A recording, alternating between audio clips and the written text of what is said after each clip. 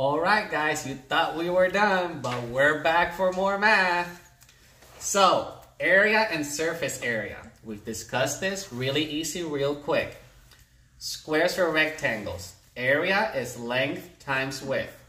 Length, width. Length times width. Real easy. Remember, it's always gonna end up the answer in square feet. Next, triangle.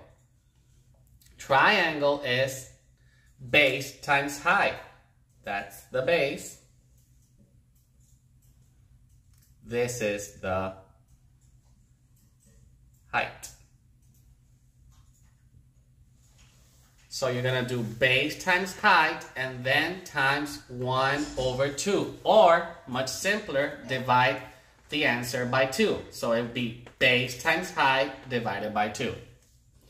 Finally, surface area. This is more like a 3D shape type of thing. This is when you're taking in consideration the whole space of an object. This one, you have to do it 3 times. You're going to do length times width plus length times height plus width times height. After you add all 3 answers up, you're going to multiply by 2. So here's the formula. Remember, you do the inside of the parentheses first. And every time we're talking about area,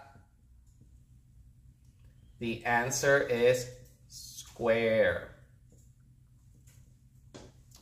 All right, that's it for this time. See you next time.